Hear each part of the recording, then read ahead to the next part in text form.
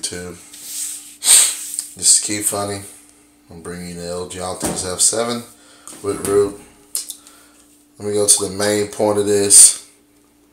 The reason why you clicked on this is just to show you that it is rooted and you can have root. Okay, there you go. Now, what I need to explain to y'all is if you root the phone, you cannot, I repeat, cannot uninstall anything on the phone unless you install a custom recovery and the custom kernel. And the custom kernel is built to give you the access to do that.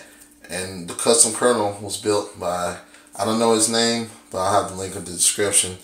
Guy for AndroidForums.com. Thank you. But anyway, gives you the access to uninstall apps without it throwing its security lock and not booting up the phone. Because the phone does have a locked bootloader. That to me is the only reason why I would say the S3 is better.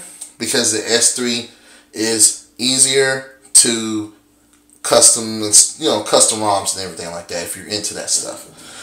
You can root it and not worry about this because it doesn't have a locked bootloader. But unfortunately for us, the LG Optimus F7, it has a locked bootloader, but it's still a hell of a phone. I don't regret the phone at all. I love the phone. I've had an S3 with AT&T Go phone. I sold it to get this, and they're the same, man. Like, they're clocked at the same speed. They both have the same S4 processors in them. The S3 has the 2 GB of RAM, but I don't notice a difference between the two, man. I have all the apps I had on my S3 are on my F7, and it's still just smooth, man. I mean, you just saw how stupid smooth that was. I mean, it's no lag to the phone at all. I love the phone, you know. And this is coming from somebody that's not a fanboy. This is coming from somebody that realized that if you want a good Android phone, you gotta spend the dough, man. You gotta spend the cash. It's just how it goes. So, leave you with that. All the information right there will be in the link in the description, showing you how to root and install that custom recovery and that custom kernel.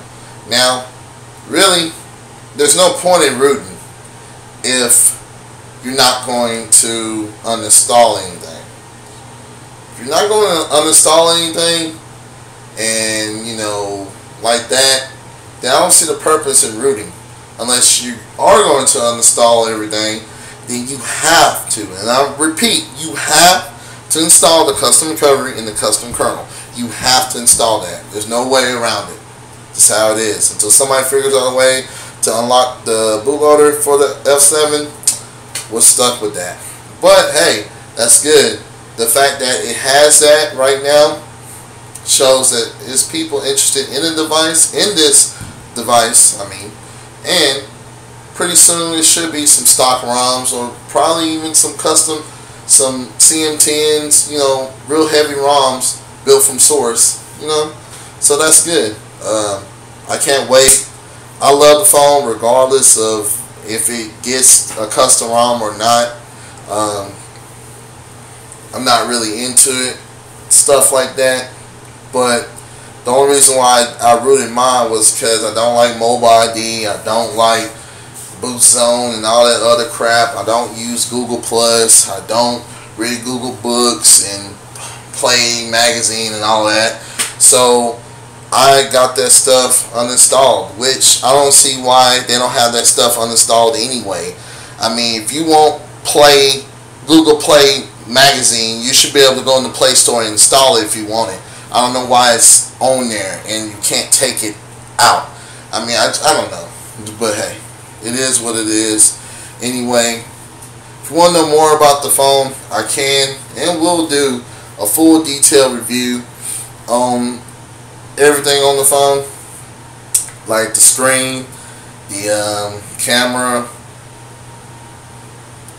heck, anything.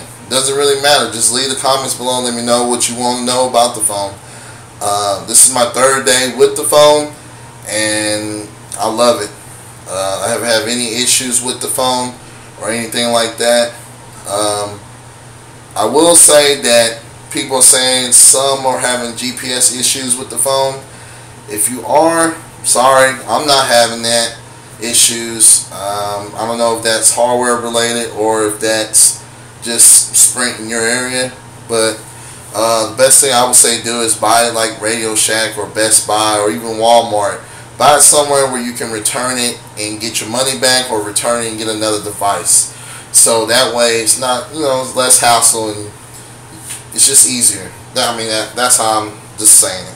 But anyway, guys, leave them comments. Let me know what you want reviewed on the phone, and also I will have the link showing you how to root, custom recovery, custom kernel, and then you can do whatever you want with the F7. Alright, peace.